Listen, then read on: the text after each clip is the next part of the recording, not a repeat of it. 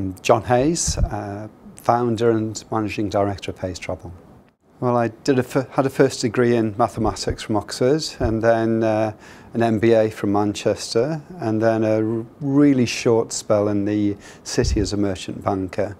And after that I came back to the North East for personal reasons and started Hayes Travel. I wanted to work for myself, and I didn't have any money at the time, and I thought, what can I do that'll be a growth industry, what will be fun, and I had a long list of possibilities, and I plumped on travel even though I knew nothing about it. And I don't regret it.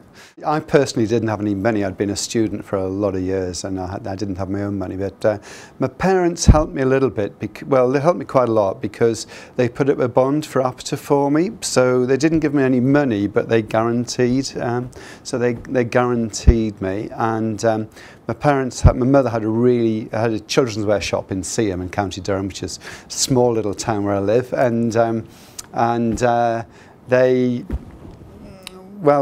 They gave me some space free at the back of the shop, and my dad was a joiner at the pit, and he put a trellis up between the children's wear clothes and the agency, and he built counters and brochure racks and things. They weren't very smart at all, but he wasn't a cabinet maker, he was a colliery joiner. You know, if he could use a 6-inch nail rather than mortise and tenon joints, that was pretty good for him. So that was very, very, very humble beginnings. You can't get much more basic than that. So we've never specialised in anything. I really just started off in the small town, and there wasn't another agent there, so that was my plan to be the only agent. But by the time I got my agency open, someone else had beaten me to it by about a month. So so the first few months and years were pretty tough. It was a pretty hard start.